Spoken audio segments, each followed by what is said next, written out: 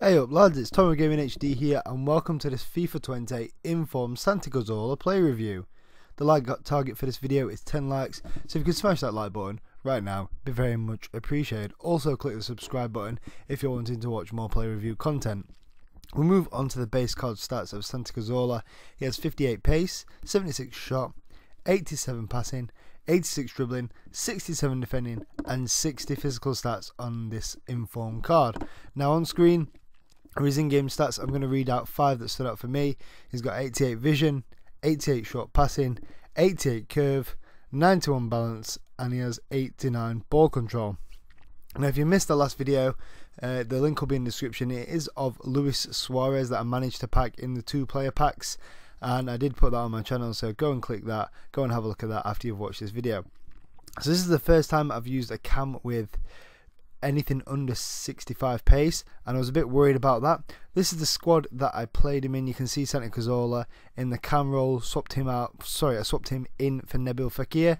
We have Suarez up top. We have Parola on the right side of the centre mids, and we have Varane in defence. Those are the standout cards in this team. But we'll move on to the actual gameplay and what Santi Cazorla has to offer for this squad. Now, his pace was something that I was really worried about.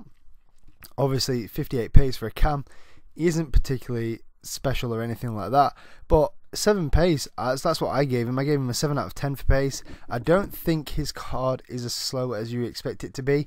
Maybe that's because he's got great dribbling ability, but he seemed quite rapid at times and seemed to beat defenders, and absolutely loved it. His shooting, again, 7 out of 10, 76 shooting, but he seemed to hit the target about 7 or 8 times out of 10. I think that his accuracy was absolutely brilliant.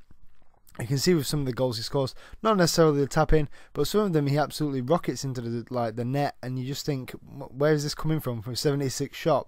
His passing I'd give a 7, exactly the same as shooting. I think that his passing was very much paramount to how this card performed. His dribbling, again, a 6. I didn't think it was good as it was going to be. I think that was his best feature, but evidently it wasn't.